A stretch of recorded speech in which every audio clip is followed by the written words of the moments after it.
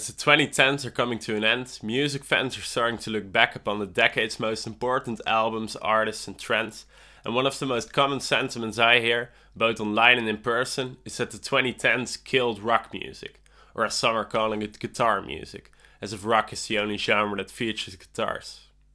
Personally, I find this discussion around the death of rock very frustrating, because we're talking about a genre of music here, not a living thing. People die. A goldfish you forget to feed dies. Music evolves. Rock is an umbrella term for a bunch of different styles that grew out of rock and roll, which has its roots in blues, country and jazz, which can all be traced back to older forms of African and European folk music, etc. Talking about the birth and death of rock as if there's an actual day one genre is born and another genre dies is so dramatic and a huge oversimplification if you ask me. But still, I do understand where people are coming from. Over the last 30 years or so, hip-hop, R&B and EDM have gradually replaced rock as the driving force of popular music, and in 2019, rock's relevance seems to be at an all-time low, both in terms of commercial viability and the amount of interesting, cutting-edge stuff happening on the more artistic side of things.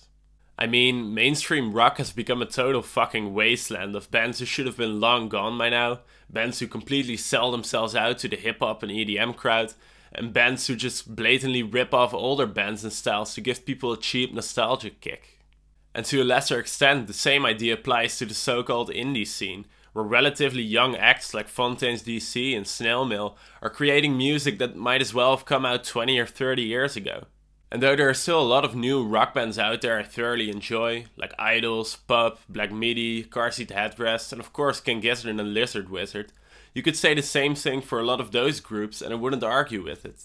If you want to hear new, cutting-edge sounds and ideas, a genre like hip-hop has so much more to offer in my opinion. And the way it's marketed and created feels more off the moment and in tune with modern youth culture, which I think is the main reason it surpassed rock in terms of relevancy. Say this ain't jazz rap, this that spaz rap, this that raised by the internet and they had no dad rap. Yo, I'm good, don't pass that, hit me on my Snapchat, you might have to back, cause your shit is mad whack. So, does that mean rock is dead, or at least dying, and there's no future for the genre? No, absolutely not. Just because rock is not the artistic and commercial force it once was, doesn't mean it's quote-unquote dead. As long as there are people out there listening to rock music, making rock music, the genre will continue to exist. Bands like King Gizzard and Idols might not be topping the charts or anything, but they're doing very well on the live circuit and have a pretty young and passionate cult following, so clearly there's still an audience for quality rock music. The genre is just more of a niche thing now, and honestly, there's nothing wrong with that.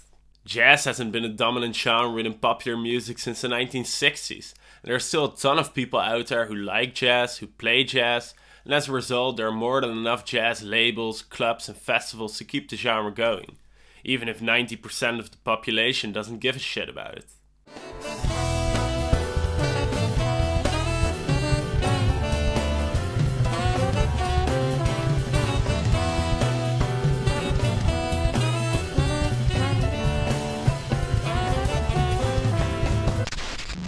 And even if, hypothetically speaking, it's 2020 and there isn't a single person on earth who enjoys rock music, does that mean the genre is truly gone?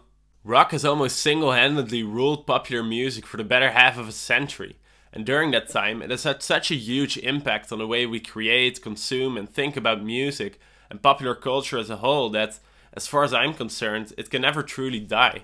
Even if we're not directly listening to rock music, its influence can be felt through the way we dress, the way we act, the way artists perform on stage, the list goes on.